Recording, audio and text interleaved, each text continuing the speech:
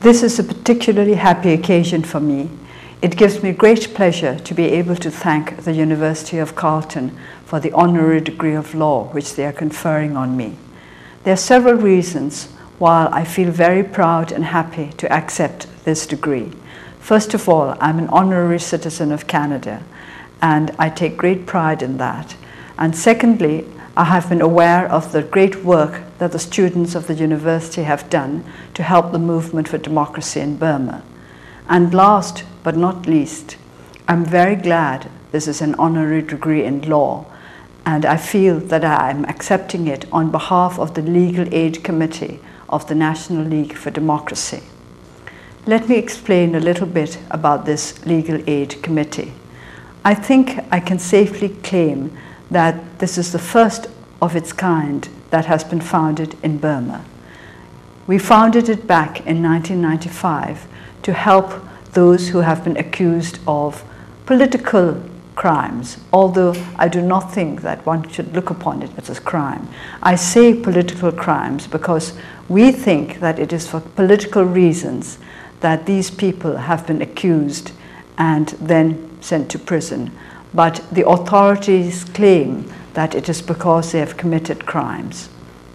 So we felt the need to protect those of us who have been accused of crimes simply because we have followed the dictates of our conscience. During these more than 16 years, we have done much to stand up for the rights of our political prisoners. It is true that we have seldom won a case. In fact, I think we have won only 2 cases of the hundreds, perhaps thousands, that we have tried to protect. But that does not discourage us in any way. Our colleagues who have been accused are satisfied that we have stood up for them. They are satisfied that there are people working for rule of law in this country.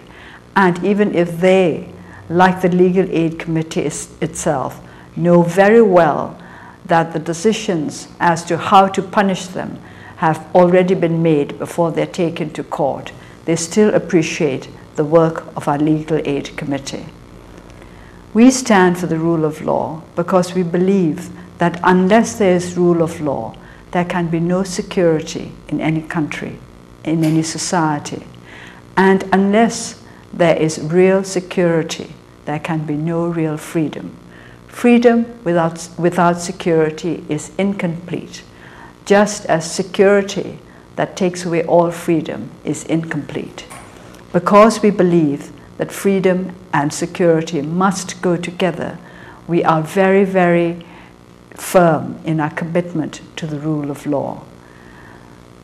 So I accept this honorary degree in all due humility, because I do not really know anything much about the law.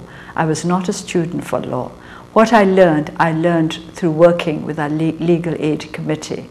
And what I learned over the last years have convinced me that law is one of the greatest achievements of human beings, but just laws, and to be able to apply these just laws is a sign that we have truly become civilized beings.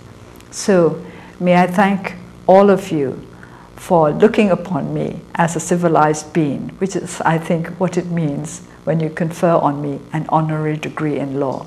I hope that we will be able to work together in future, that our work will bring us closer together, that our cooperation will increase not from year to year, but from day to day, and that Carleton University, its students, the students in the rest of Canada, and the people of Canada will all join us in our efforts to bring about a society in Burma that is made secure by the rule of law and by the guarantee of basic human and democratic rights. Thank you very much.